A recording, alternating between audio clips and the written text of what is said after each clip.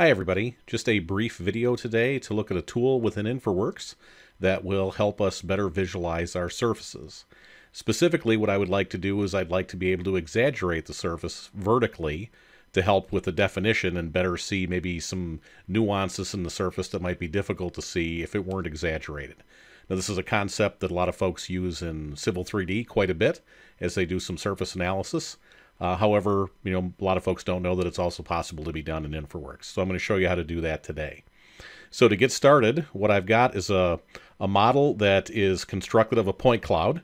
That point cloud is of a site plan, and we've already taken and created and turned that point cloud into a surface object. So what I'm going to do, just to make that surface a little bit easier to see, is we're going to come over here under Model Explorer. I'm going to turn off the overlay and turn off the cloud itself, and what we're left with is the surface object. Now, the surface, whether it's created from a point cloud, whether it's created from Model Builder, maybe it was brought in LandXML, maybe it was brought in IMX, any number of different ways. As we look at it in a one-to-one vertical exaggeration or true size, it may not be as easy to identify like nuances or things like that in the surface that would indicate maybe problems in its collection or something like that. So exaggerating it vertically will help to accentuate changes in the model and maybe help us identify areas that we need to look at. So to do that, it's really a quite simple process. What I'm going to do is I'm going to come over to Data Sources. When we open up Data Sources, we'll see this terrain or any other terrains that are part of this model. I can select that, and if we can either double-click on it or we can right-click and say Configure. And when the dialog box comes up, it shows us the name of the point cloud, tells us coordinate system and that, but we'll see down here at the bottom scale, we can adjust it from a 1 maybe to 2. We'll exaggerate it 2 times in the z-axis. We'll close and refresh. Now when we do that, it'll disappear because I'm spinning the wheel backwards now. It's actually higher than it was before. So we notice now that as we look, our berm here has become accentuated quite a bit. Let's go ahead and do it one more time. This time I'm going to double pick. We'll set it from 2 maybe to 4. We'll do close and refresh. I'll spin the wheel to back up so that I can see its elevation at this point. And as we come in and look at it once again, we can see the surface has been further accentuated by the fact that it's been scaled or exaggerated vertically.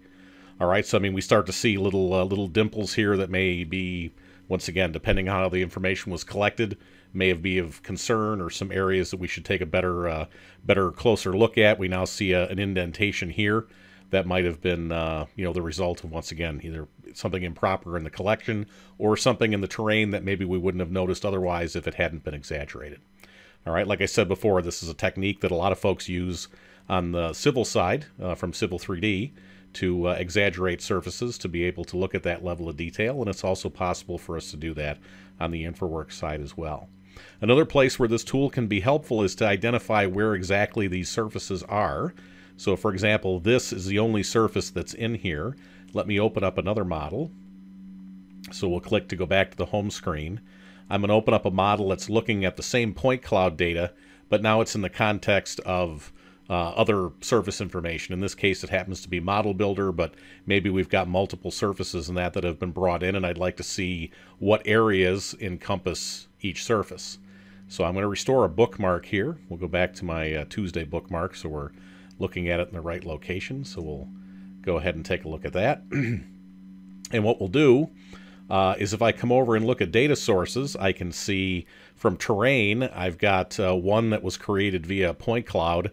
I've got a couple of others, in this case, were created with Model Builder, but maybe they came in through some other sources. But the idea is if I select on these, it's kind of difficult to tell, well, elevation 1, elevation 2, what areas are made up of each. In this particular case, let's go ahead and select the one or the area that was created via the point cloud. I'm going to go ahead and right-click and configure. And when that comes up, once again, we'll drag the dialog box down so you can see the entire window. We'll come down and we'll change its display from a Z exaggeration of 1 to 2. We'll drag that up, and when I hit close and refresh, it immediately updates my display. It makes it very obvious now what portion of my model is comprised of information from that terrain. All right, so the tool that I'm showing you from a exaggeration standpoint can help us not only to visualize and look at nuances within the surface that might be easier to see when it's exaggerated, but it also provides a nice tool to give us some idea as we look at our model, after the fact, what areas each one of these terrains takes and makes up. So hopefully this is helpful, and I look forward to talking to you again soon. See ya.